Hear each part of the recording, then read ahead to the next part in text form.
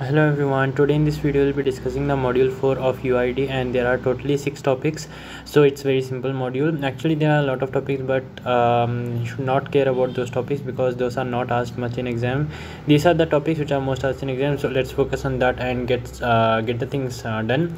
And there will be no much theory in this particular module, and just a few key points you need to remember, and you can fill it in your own words. That's more better.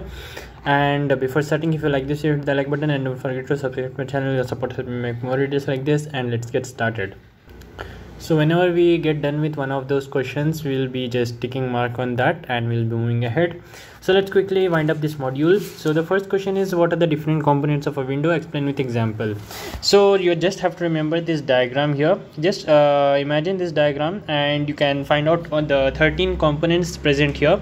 Start from the top. In the top you can find the title bar. Okay, the top one is what? Title bar. After that we have the menu bar. After that some working area is there, and the last what we have, the status bar. Okay, repeat with me.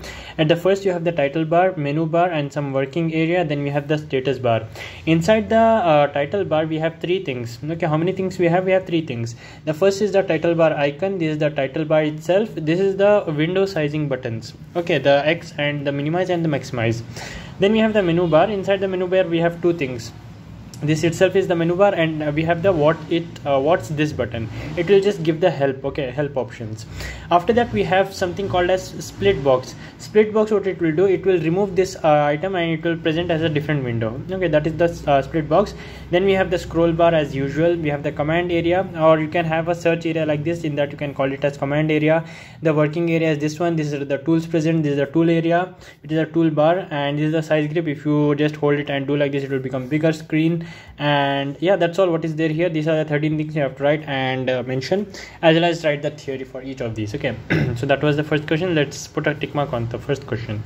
Just have to remember what are the components present and just write a few words regarding each of these. Fine.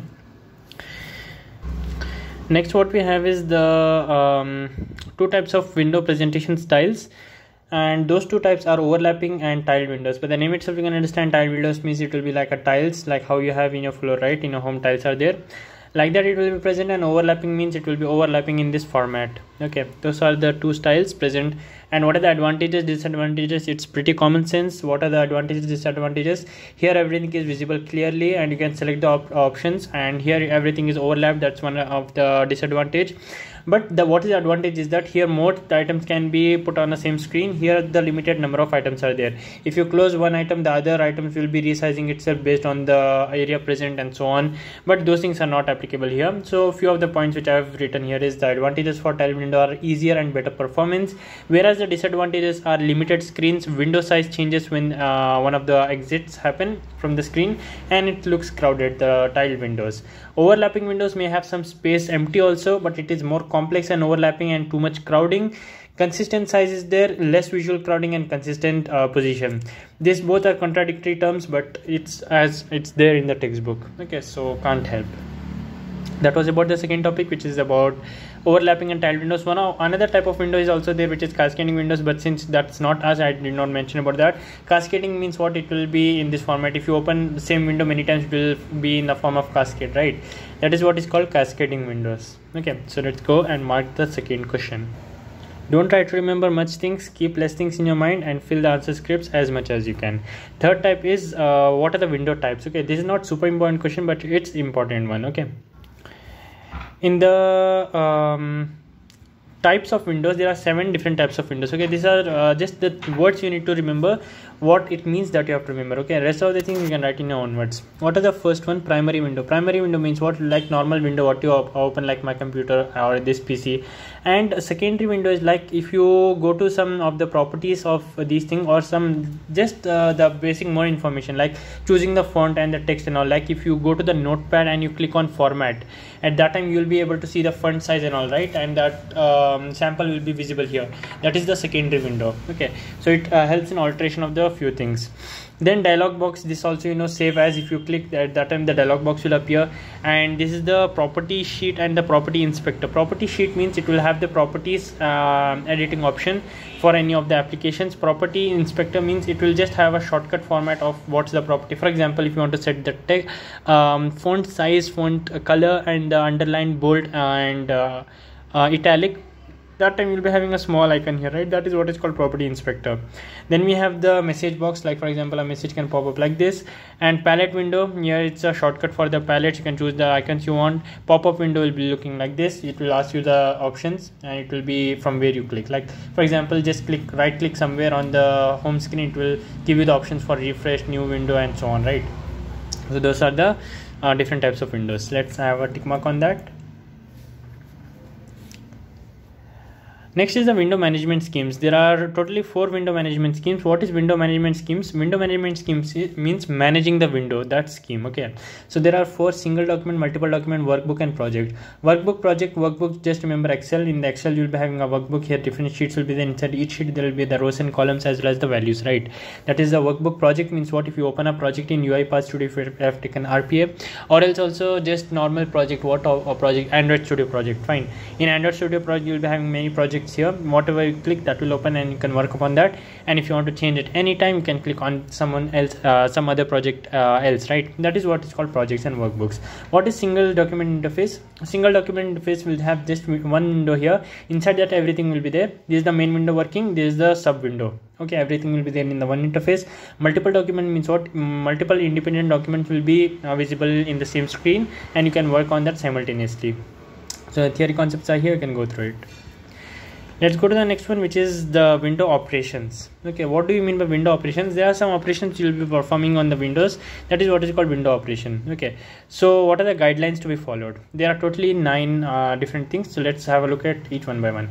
Active window. For the active window, few steps to make active. That is more important. There should be not many steps to make a window active.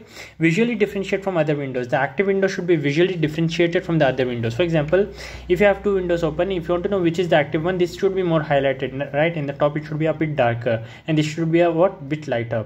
Okay, that is the active window guideline. And general guidelines can be as follows: easy to use, minimize number of window operations, navigating between windows, easy to remember, overlapping windows, provide powerful commands. Okay, that was about the active window, and this is the general guidelines.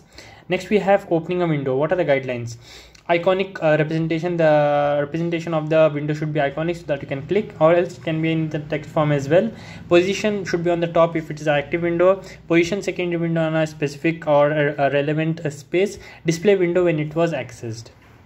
Sizing the window, it should be large enough so that everything is clear. If it is too large, the other things can't be put on the same screen, so make it an optimal size. Okay, what is the window placement? Where all things are present and how it is present so that it is easy to navigate, view the content, less scrolling is needed, and to read the content and execute operations. Okay, adjust the necessary information. For that the window placement is needed. Then we have the window separation. Separation means what? If the 2 backgrounds are there and the foreground is there, you have to clear and demarcate from the background of the screen. It should be clearly visible what is background, what is foreground. Okay, what is the moving of window?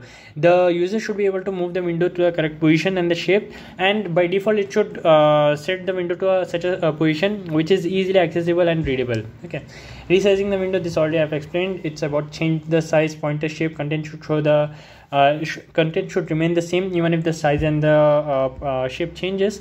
And if it's some information is not needed, you can just remove clip the unwanted information, remove the useless information. And other operations include the maximize, minimize, restore, shuffle, keyboard controls, and mouseless operations, close window. By using this also you can follow the good guidelines to make the window operations more efficient. Okay, so last topic is left, which is the device based control. So different types of devices will be learning, and we'll be learning their characteristics, what it means and all. Just the name is enough. You can even by seeing this name already we all know what is these things, right? So let's have a look at like this one. Simply trackball means what? It will be having a ball type like this, and you will be controlling the cursor and all by using this one. What is the advantage? You can just manually just put your hand on it and you can scroll the mouse, but the disadvantage is that it is not controllable. Joystick means what? You will be having a joy and a stick like this, and you will be by using this you will be playing games and all. And what is the disadvantage is that it is if you are are using it for a long term, it will be fatigue. Graphic tablet, this is the touchscreen thing, light pen, touchscreen, all these things have something in common, which is you can directly write on the screen by using some pen or directly making some changes on the screen. But the disadvantage is that it will be covering the screen. Like for example, if you have a tablet here and you have a hand here, it will be covering what is written behind this hand, right? So that's the disadvantage of having the touch screens and all, but there's an advantage of that as well. It is faster, right? And the rest of the thing you can write in your own words as well. Next we have voice. Voice is easy to dictate, but it is not more accurate, and the disadvantage is that it might not work always. Mouse and keyboard also, you know what is the mouse and keyboard and what are the advantages, disadvantages, all we have faced in our daily life work. Like some of the operations cannot be performed using the keyboard itself, and it needs the need of mouse along with that. And some of the operations which are like typing, it cannot be done with mouse, it has to be done with keyboard, right? But for the keyboard, like who are experienced with the letters where are present, for them it is faster, for the new people it is slower. Like that, many advantages, disadvantages are there. I have written a few of these, you can go through it for your exam preparation. That's all for this video. That's all what is there in the module. Make sure learn all of these questions very well, and hit the like button, subscribe to my channel for more videos like this, and thank you so much for watching. I'll see you in the next one.